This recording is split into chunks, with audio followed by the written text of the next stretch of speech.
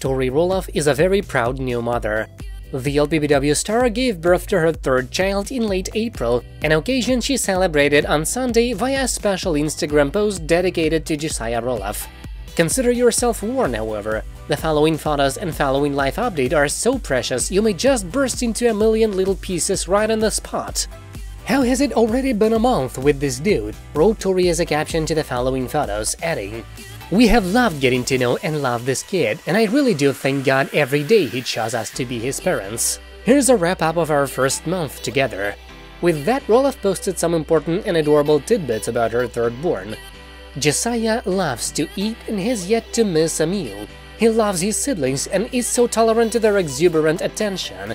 Sai is starting to appreciate bath time. Josiah has longer moments of alertness and he loves to look at his family.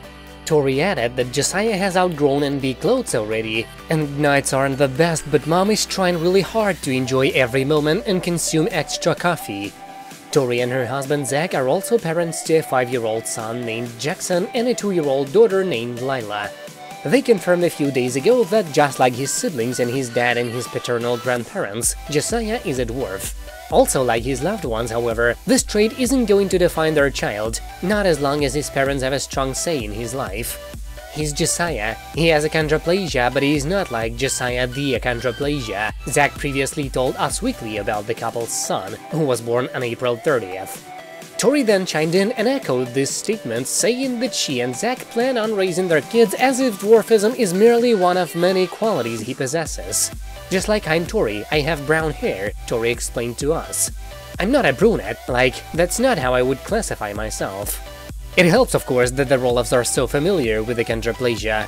It's so normal to us. We have so many resources, and there's a lot of parents out there who don't have the same resources and don't have the same confidence in everything that Zach and I do, Tori said about raising 3 children with the condition.